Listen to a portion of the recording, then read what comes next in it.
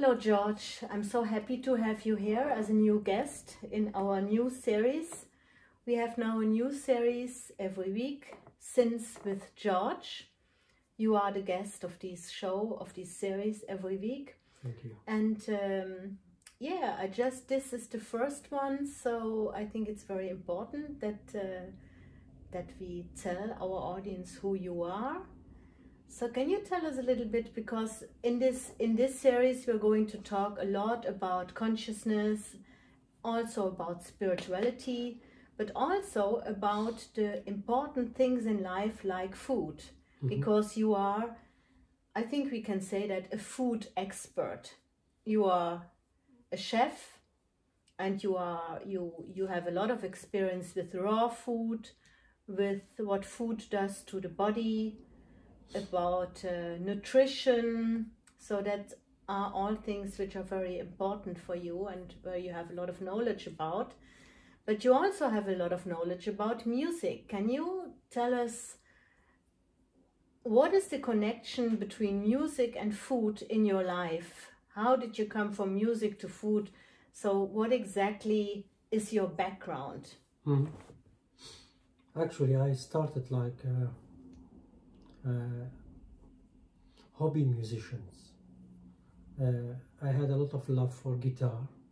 Maybe it was because my uncle had a guitar and he was playing back at that time songs of Beatles, and that inspired me a little bit. But in a way, I was not satisfied with that kind of music. I was more classical. I had always a feeling that the classical music has too much to offer.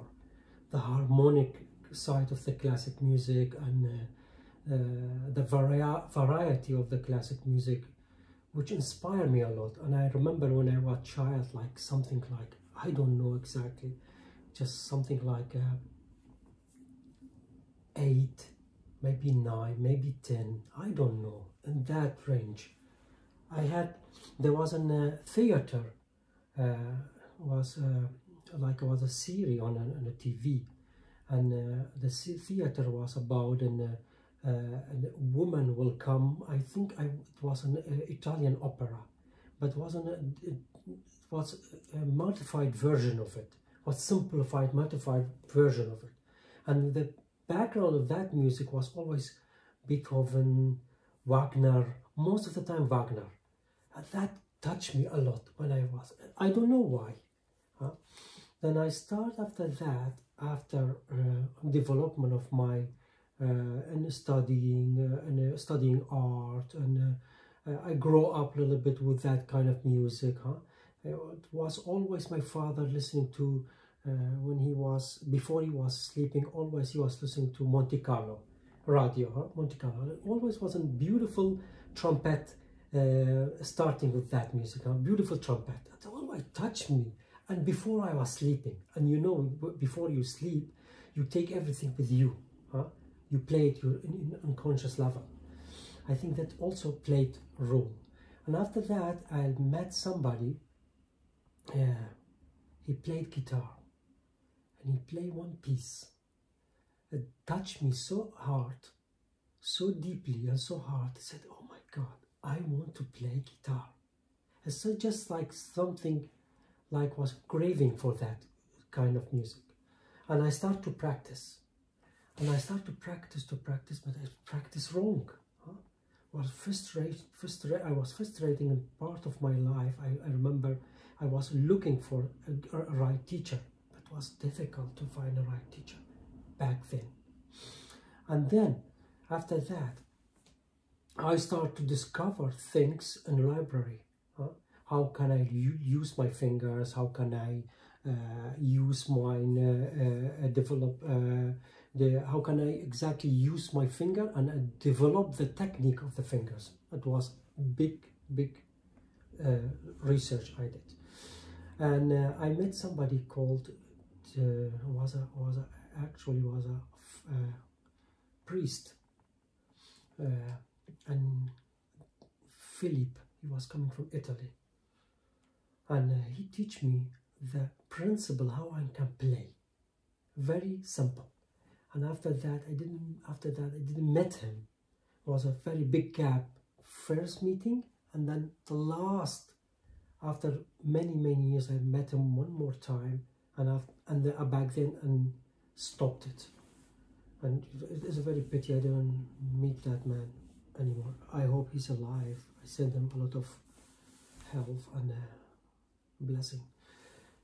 And when I start to play guitar, I wanted to be a performer, recital. You perform like a single one, you perform in front of audience.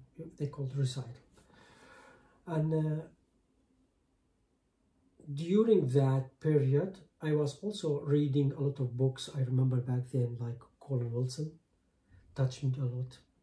And when he was talking about peak experience, and I was always wondering why some pieces of Beethoven, they are better than different pieces, of why some piece of music that are better than another, of not better and better like he's better than another, why they are more touching and was deeply touched by another people. Why?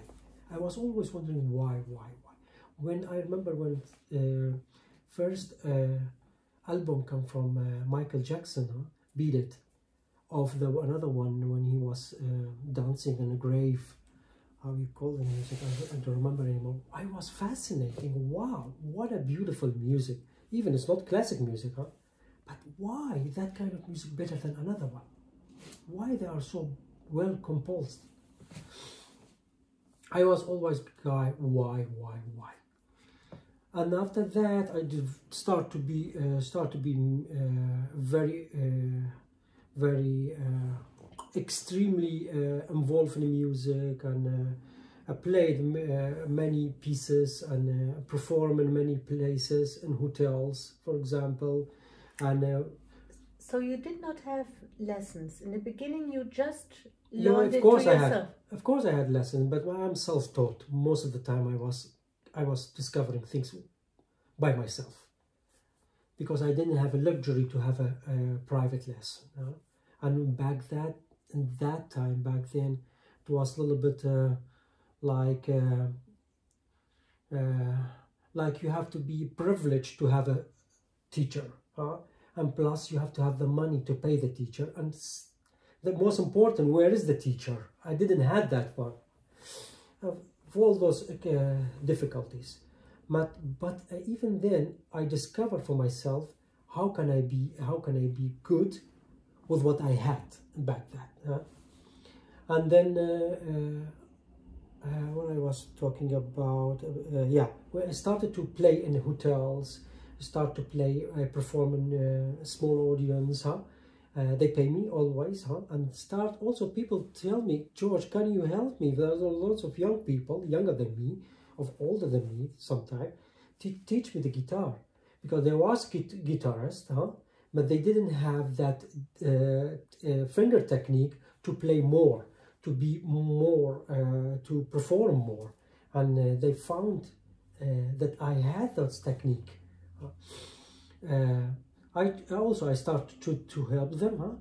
They paid me always, which that encouraged me. They said, my God, I have something that I love so much, and they pay me for, and are generous sometimes, very generous.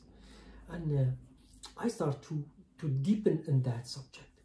And I remember once I had a chance to come across to a book called Emilio Puchul. I think if you're a guitarist, you will know that name. He's very technique-oriented guitarist. He goes to the details, and I think if I now